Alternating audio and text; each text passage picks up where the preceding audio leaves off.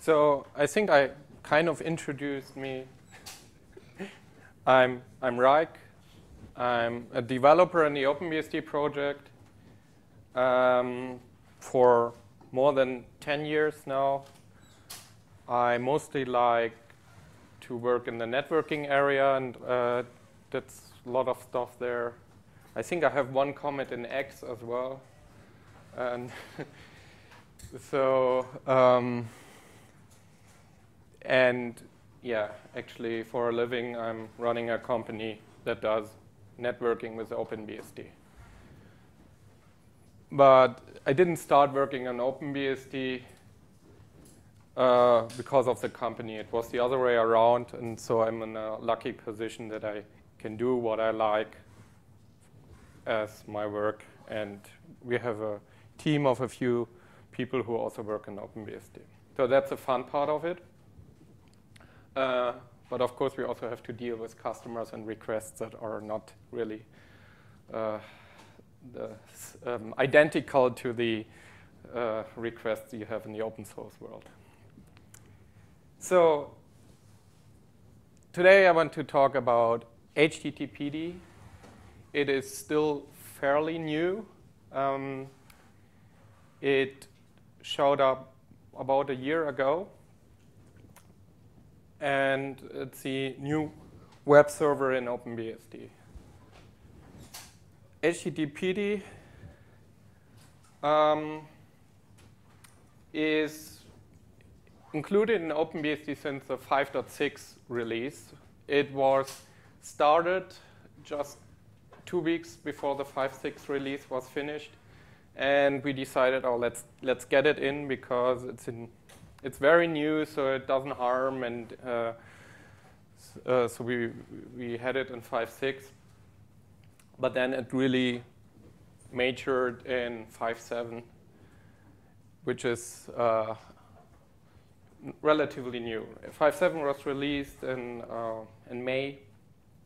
You have this nice Blues Brothers theme in 5.7. So buy CDs, go online, have a look where you can order it. That's supporting the OpenBSD project. So why do we need a web server in our base system? Actually, OpenBSD has a website, and we want to serve the OpenBSD page, which is in a very nice 1990s HTML layout still. But we do need a web server for it to provide this page. We also have mirrors for the packages, the ISO images, and so on. And some of them actually already switched to HTTPD because some of them are hosted on OpenBSD as well. Not all of the, hang on, people are tweeting me, so I have to turn this off. Not all of the OpenBSD mirrors are running on OpenBSD, but actually many of them. So we do have a need for a web server in OpenBSD. But users maybe also want to set up OpenBSD and serve their own cat page, so they can just install OpenBSD, run HTTPD, and put their cat pictures there. This is a real page that I found just by Googling it, the cat GIF page. I think it's very nice. And of course, we want to serve it securely, that nobody breaks in and put dog pictures there or something like that. We do have a looking glass for BGPD in our base system. It's a simple CGI that I wrote some time ago, and so it's not enabled by default, but it's shipped with every OpenBSD release. So just to provide a starting point, some exchange points are running BGPD, and they conveniently want to provide a looking glass usually to see what's going on, to do lookups and so. And for that, we need a web server actually. Otherwise, we would have to move this into ports, but I like to have things on the base system, actually. I rarely use ports except for like window manager and all that and the browser. But for the networking tools, it's nice to have this in the base system in OpenBSD. So OpenBSD has a long history of web servers in the base system, and the web server changed a few times. So I give you a brief history. In 1998, OpenBSD introduced or imported Apache based on 1.3 release series, I think, or was it even 1.2.1? No, it's 1.3. I think Bob Beck did it. So OpenBSD 2.3 is like a long time ago. It's very close still to the foundation of OpenBSD, which happened, I think, in '95. We're going to have our 20th birthday this year with the upcoming 5.8 release. So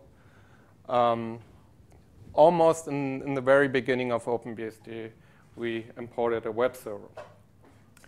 Apache 1.3 became old, and we could not go to Apache 2 because Apache 2 has this Apache 2 license, which does not fit in our licensing. It has some like weird requirement that would not work in OpenBSD. So we kept using Apache 1.3, and it became a fork. Mostly Henning Brauer cleaned up the Apache 1.3 and OpenBSD. He threw out stuff like AppDict support or VMS or something like that. And we had it hardened, like doing change root by default and a few other things. So the OpenBSD Apache was quite different from the upstream version. In 2011, some people decided that nginx is a cool thing now, but actually Apache was getting very old, and there weren't any other requirements that under a BSD license that were like small and nicely designed, and nginx was imported at this time. And then it took a while, March 2014, actually last year, when Apache was removed and nginx became the new default web server in OpenBSD. So last year in Ljubljana in Slovenia, we had a general hackathon. It surprises me right now that it was last August because it's so far away. But anyway, so we were on this hackathon, and we looked at the code base to replace a few things to improve the security of our software in the base tree, to use like better memory allocation and many other things. I give more examples later. And I looked at nginx, and it was not really easy to adapt our changes to nginx without creating a big patch for it. So somehow I got frustrated and said, well, I wrote relayd. So relayd is almost a web server because it has some HTTP support, and it does like all this asynchronous I/O, which is the nice part of nginx, and relayd is doing this for a long time as well. So I sat down one day and stripped down relayd, renamed the directory, and removed everything that is not needed, like the health checking and so on, and added support for serving files. And at the same day, I had a web server. And so it happened that we decided to use it instead of nginx. So nginx had a very short time in OpenBSD, actually. So in Japan, I had a title like Security Shokunin, but I think here I'm using a German term like Sicherheitshandwerkskunst, which basically means security craftsmanship in German. As I heard that you like all long words. So we constantly improve our code base for security and quality. That's the nice thing in OpenBSD. It's not just like a graveyard of code. Something that is in the base system is something that's supposed to be reviewed and modified to have like a common thing. Like if we introduce a new security API or allocator or somewhere else, we go through the tree and adopt it everywhere. So all the time. And then last year, all these things like Heartbleed and shell shock happened. And one response was to create the LibreSSL fork, basically. I was kind of involved in that. I was the messenger. Like I talked to CEO, and CEO said, "Yeah, sure, convince the people to do it," and I did. And then it happened. So I convinced other developers. Actually, I'm not so active in the development of LibreSSL, but at least I had the messenger role, and I'm still alive. So in reaction to that, we also introduced like realloc array, for example. That's one function that is supposed to replace unsafe array allocations, where you do like you want to allocate an array, and then you write in, for example, calloc with n times m in it, and these array allocations are possibly vulnerable to overflows. And realloc array is a new function we have in OpenBSD that does a bounce shaking internally. So if you allocate an array, that none of the values would overflow the integer, basically. So it's a protection against some attacks that happened.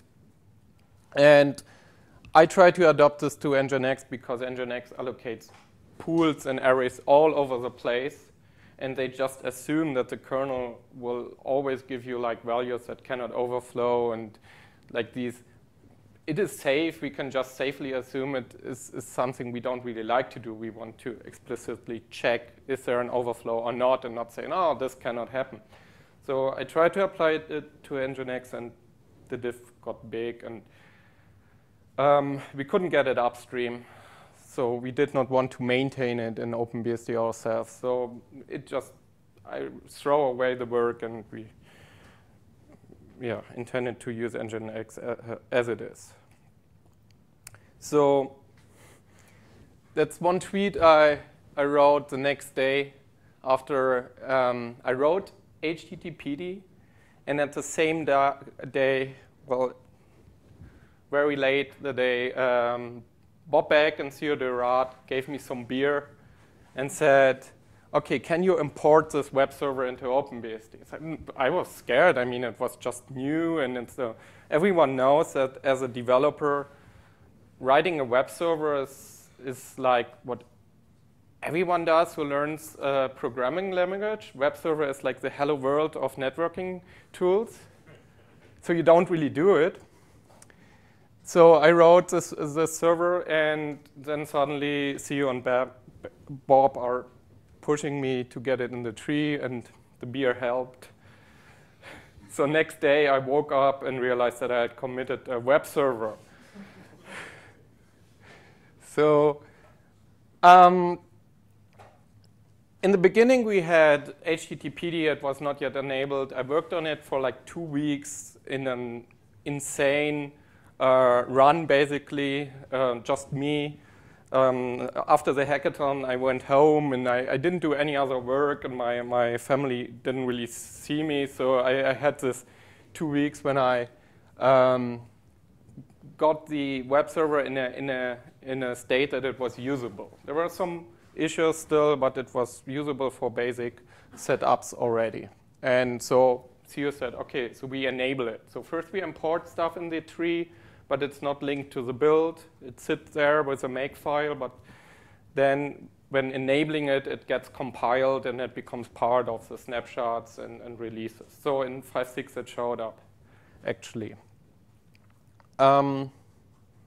We had TLS support contributed by Joel Singh. The basic file serving and fast CGI was contributed by Florian Obser. Everything within these 2 weeks. But of course, we continued working on it. This is not the current state. So the design, simplicity is the goal. HTTPD is designed to be a simple and secure web server. I mean, maybe these days everyone claims to be secure and simple, but then I did some research looking at other servers, and none of them really satisfied me. So it's not that I really wanted to write my own. It's like the frustration with others. nginx, for example, started fairly small, but more features got added over the time, and vendors and all these influence. So it's not simple anymore. It's quite big. And other ones are, even Light-D is not simple anymore. It's not light anymore. Yeah. So HTTPD should remain simple. Have like the basic tasks to serve static files, do fast CGI for dynamic content, do proper TLS like securely, and some other core features should be built in. Directory listing, of course, logging, basic authentication. So the current code is allowed 11K. That's from current, actually. Can you read this, or is it too light? I don't know. So the different files, including the documentation and the man page and the make file. So it's not big, actually. The task was not to write the smallest web server possible. This design includes like privilege separation and proper design, actually. So it's not just I write a web server in one file. It's solid, actually. So for that, what it does, it's fairly small. A few features. So of course, it does static files and directories. Then we do support fast CGI. It is secure by design. For example, in OpenBSD, we had to patch Apache, the web server, to run in a change root by default. I'm not sure if anyone is doing this by default. In OpenBSD, we're doing it for years. So the web server is dropping privilege and change routes to an OpenBSD /var/dub. So in OpenBSD, shell shock is not possible by design unless you copy a shell binary to the web server root. So accessing like etc or etc, as I learned, files is not possible with a change-routed web server. And in most cases, this is totally fine. We had this patch for nginx for some time, and for some reason it didn't get accepted as well, but okay, fine. We're used to that. We maintained it for nginx ourselves. But HTTPD is the first web server that I know of that is designed to be change-routed. So you cannot turn it off. If you need to access etc, then you can change route to / maybe, but it is not intended to be change routed or something like that. It's doing more than change root. It's doing privilege separation. I will show this later. TLS is there, of course, specifically for LibreSSL. You might be able to compile it with OpenSSL, but some of the API extensions that we have in LibreSSL are used by HTTPD. So HTTPD is really like the reference implementation for our TLS library. I talk about this later. Virtual servers, of course, reconfiguration on the fly, so you don't have to kill and restart. You can just reload the configuration by keeping it running. Logging via syslog or files, of course. You don't have to buy a pro version to do syslog logging. It's integrated, actually. We have some basic rules to block and drop connections. And then a user contributed support for streaming, so byte ranges, actually. It's a really nice thing that happened not so long ago. So byte ranges will be in 5.8. It's not yet in 5.7. Then I have something, I think, unique. I have this pink label in GitHub. I use GitHub not for the development. The development is happening in OpenBSD's CVS. I use GitHub for the issue tracking. So in the issue tracker, you can create labels for like won't fix and whatever. And I created a label feature writers to mark feature requests from users that are out of our scope, just to remind us that this feature is not intended to be an HTTPD. And then if anyone shows up and asks for that feature again, I can simply point of it. Actually, the user community learned it very quickly that, oh, could you add this feature, or is it considered to be feature writers? So I think it's a really good thing that people get an awareness that not every feature is going to be in the software. So tracking the things that we are not going to implement, the not to-do list, is, I think, something really nice, and it works really well. On the other hand, there's hope.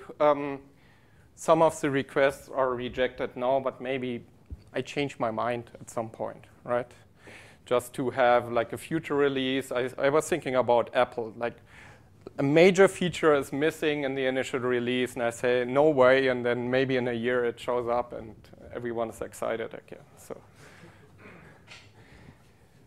But what we're not planning to implement is other CGI interfaces in addition to fast CGI, and people are having long arguments with that why UWSGI is so much better with Python, and you have this other framework and blah, blah, blah. But actually, normally you can use fast CGI, and the implementation in HTTPD of fast CGI is actually very fast. It's not writing the output of the CGI to a temporary file to serve it to the internet. It's streaming it directly. So it doesn't make sense for us to add multiple latest and greatest CGI protocols. For authentication, we do support basic authentication, but there are no plans to add support for LDAP or something like that. If you need this, then install nginx from ports. nginx is still really powerful and a good software. And so for advanced use cases, it's still in our ports tree. For the basic things, HTTPD is probably the preferred option in OpenBSD already. We don't support modules, plugins, HTTP2 support, yeah, I agree. That's one of the rare cases when I agree with PHK. He wrote something in the ACMQ, I think, about HTTP2 and why he's not going to support it in Varnish. And the protocol is insane, actually. So I don't know. Some people want it somehow, or it would probably make sense in RelayD to do HTTP2 to HTTP1 relaying or something like that. And our asynchronous design allows HTTP2 support, but it's madness. So I don't know. I have no convincing arguments to implement it. And we are not going to support regular expressions. That's what people are writing about, but I'm not doing it. But so rewrites are not possible. Security, It runs change-rooted by default, as I said. It uses privilege separation. So 3 processes, the parent that loads the configuration, opens socket, loads keys and all that. The server handles the HTTP connects. You can have multiple server processes, and the logger is an extra process for logging. We try also from a design point of view, don't reinvent the wheel, don't use our own string APIs. We use libc whenever possible. Even if there's like a possible minor performance trade-off, I prefer to use libc functions. For example, in nginx optimized HTTP parser, there are like individual string comparison functions depending on the number of arguments. Or I don't quite remember the names, but there's a strcom for 5 characters, and then there's a strcom for 4 characters, and it's like, it's super optimized and it's very fast. But in OpenBSD, we like to use our libc, because then we can tweak something in our default libraries and everything benefits from it, and we don't have to look into all these specific places. As we know from OpenSSL, that's actually also a good idea. OpenSSL used its own memory allocator. I think it's probably still doing that, but we threw it out in LibreSSL. LibreSSL is using the system malloc. So LibreSSL is not doing the exploit mitigation anymore that OpenSSL used to do. Actually, it surprised me a lot that a few months after we did this in OpenSSL and removed it from the Libre fork, that I found all these custom allocators in the other web servers. So, okay, that's a design decision for performance. It makes sense there, but we don't want that. We want our hardened malloc that does randomization and use after free detection and so on. So the privilege separation are really processes that communicate with each other. The parent forks them in the beginning, and then they just run. There's no respawning or something like that. You can configure the number of server processes, and then each server process handles the connection with asynchronous I/O, so there's no threading involved or something like that. And the server processes, for example, don't have write access to the log files. They send a message to the log process. Basically, the nice side effect is you can have multiple server processes, and the messages to the single logger get serialized because of the messaging, and the performance is still really good. So we can open log files with the right privileges that are compatible to the other web servers, but the server processes don't have to touch them. And there are some other things. So the server process, for example, they also run with an unprivileged user. They cannot do anything harmful. And if we ever need another thing, we might add another privileged process. In RelayD, for example, we have another process for the RSA private keys. And in OpenSMTPD, I didn't add that to HTTPD yet, but I will at some point. So when we did it in libTLS. So LibreSSL added a new API on top of libSSL. In the beginning, it was called libReSSL, but this was quite confusing because libReSSL sounds like LibreSSL, but it is actually a part of LibreSSL. So now it's called libTLS simply, and it's basically an API on top of it, but it's so easy to use. You should really have a look at it. You can write TLS clients or servers in just a few lines, and it does everything right. So Joel Thing is doing the major work there, and I'm doing it from a reference implementation point of view. So in HTTPD, we decided instead of using libSSL directly, the old API that you know from OpenSSL, we use libTLS. So this also helps to shrink the size of HTTPD. And by default, it only does TLS 1.2 for some months now, and only strong ciphers and so on. So logjam, for example, wasn't an issue for HTTPD. Fast CGI, as I said, was contributed by Florian Obser, another German. I asked him, can you give me a quote for the presentation? Why did you implement fast CGI? And he said, I implemented slow CGI. That was the CGI wrapper that we had before. I implemented slow CGI because you didn't stop whining on RCB that nginx can't execute BGP LG. And fast CGI in HTTPD, Bob has asked me if I can help you with it. So a little bit back, when we removed Apache, there was no run to run the BGP looking glass anymore because it is a classic CGI. And nginx is not supporting the classic CGI interface, which is the right way to do. So we needed a fast CGI support in the BGP looking glass or a fast CGI wrapper. So Florian showed up and wrote this slow CGI, which is basically a little server that helps you to run traditional CGIs and then talks with fast CGI to the web server. And he used this code later because it's a new implementation of the fast CGI protocol without depending on the official libraries and all this bloat.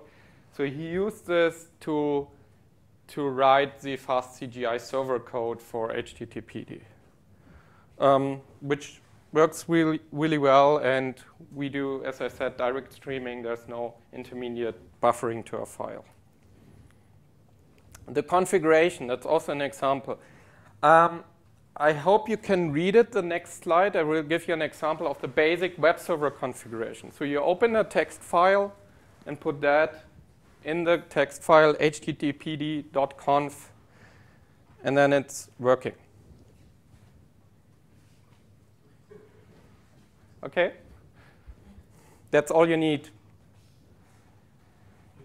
Actually, I'm thinking about making the listen on port 80 as a default as well. So you can run it with an empty file or something like that. But that's a minimum requirement. So, yes? Is there a syntax yet that lets me answer to every possible host name?